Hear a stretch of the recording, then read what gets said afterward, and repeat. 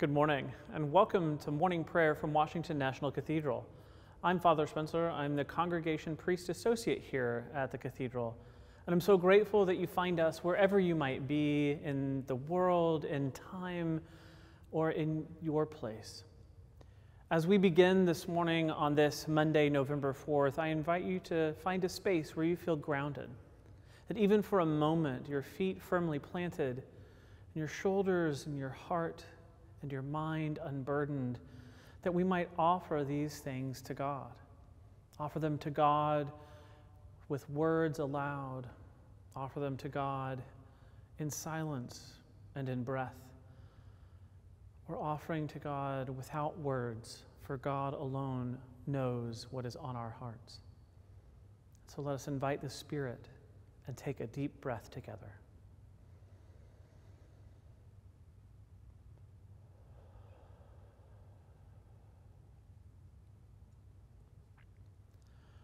Almighty and merciful God, it is only by your gift that your faithful people offer you true and laudable service.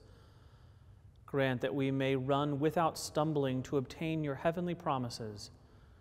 Through Jesus Christ our Lord, who lives and reigns with you and the Holy Spirit, one God, now and forever. Amen. As we continue to pray, offering to God those things on our hearts, our worries, our concerns, our thanksgivings, and our joys, let us join together in the prayer that Christ taught us, saying, Our Father, who art in heaven, hallowed be thy name. Thy kingdom come, thy will be done on earth as it is in heaven. Give us this day our daily bread, and forgive us our trespasses, as we forgive those who trespass against us. And lead us not into temptation, but deliver us from evil. For thine is the kingdom, and the power, and the glory, forever and ever. Amen. Let us pray together Psalm 131. O Lord, I am not proud. I have no haughty looks. I do not occupy myself with great matters, or with things that are too hard for me. But I still my soul and make it quiet, like a child upon its mother's breast. My soul is quieted within me. O Israel, wait upon the Lord, from this time forth, forevermore. Let us hear from the Gospel of Luke. He said also to the one who had invited him, When you give a luncheon or a dinner, do not invite your friends or your brothers or your relatives or rich neighbors, in case they may invite you in return, and you would be repaid. But when you give a banquet, invite the poor, the crippled, the lame, and the blind, and you will be blessed, because they cannot repay you, for you will be repaid in the resurrection of the righteous.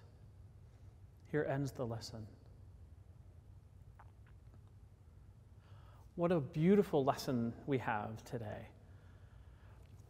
After this season of Halloween, where we offer candy to our friends and neighbors and kiddos, and after celebrating All Souls and All Saints, I can't help but think of all of the activities of growing up, of all of those fall festivals and Halloween parties and costume parties and wonderful pumpkin carving contests and apple picking and apple dunking, of course. But growing up, there was a rule. If you were to have a party, you invited everyone from your class. So everyone from my first grade class was invited to this Halloween party. There were no exceptions.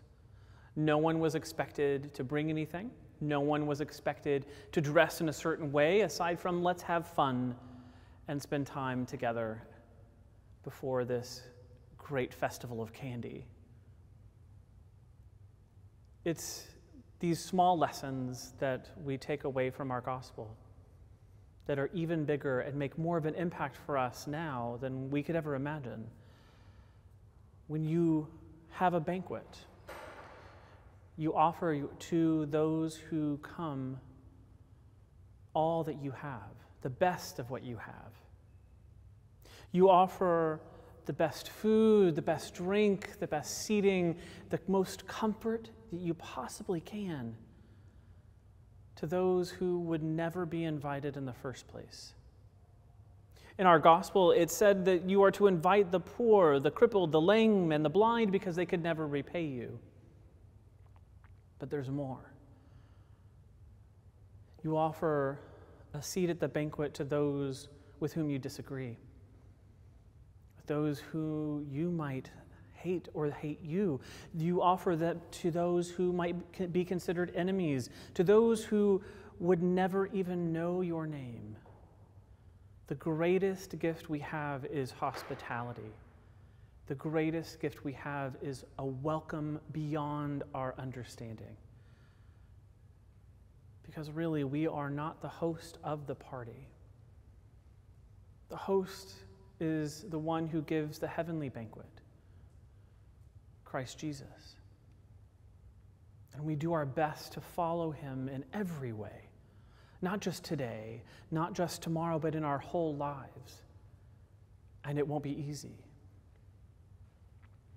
As we are the day before we hold our national election in this country, it can be difficult to imagine a table with room for all of us when we have such divisive language and ideas, when we speak of others as less than, that the host of the table who sits at the head has not simply made a table big enough for everyone, but has already put out an invite calling every single person and part of creation beloved.